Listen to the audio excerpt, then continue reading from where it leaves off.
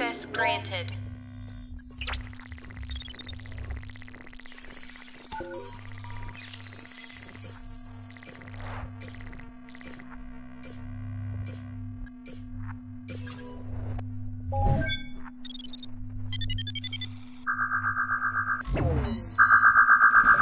Good morning viewers, I'm Astina Indira Syafa, will bringing you to the latest news for today.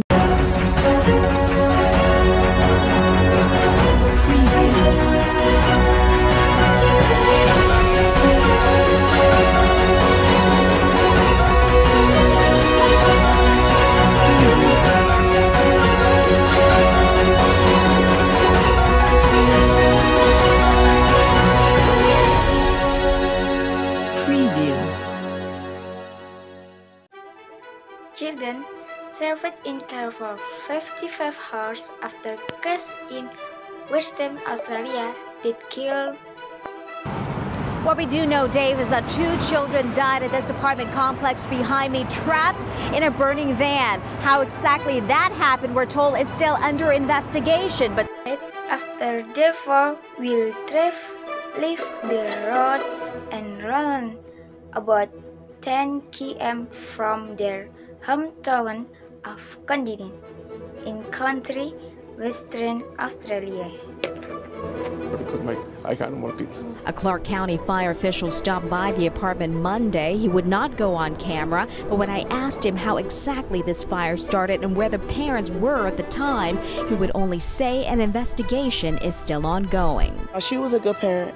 I believe so. Neighbor Tatiana Parker says that she feels when you have young children, you can't be too careful. You can't take your eyes off your kid for a second. Anything can happen in a blink of eye.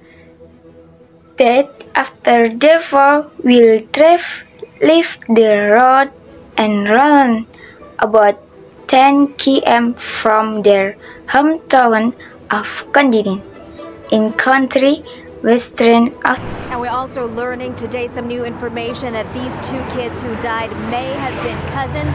One woman who stopped by today at the apartment, she said that her 2 daughters were the ones who lost the children in this fire. That's all she would say. We're trying to get more information from her, but she said that right now the family just needs some privacy. For now, reporting live, Patranya Poonswan, 8 News Now.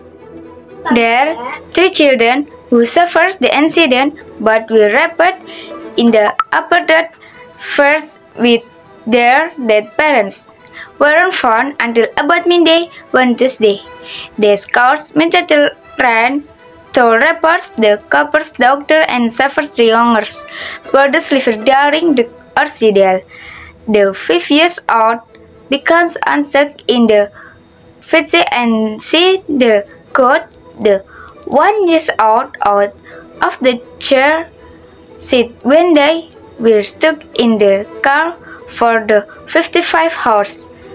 In 30 Tanger had he said on when. That's all the news for today. I'm Astina Syafa. Thank you for watching and have a great day.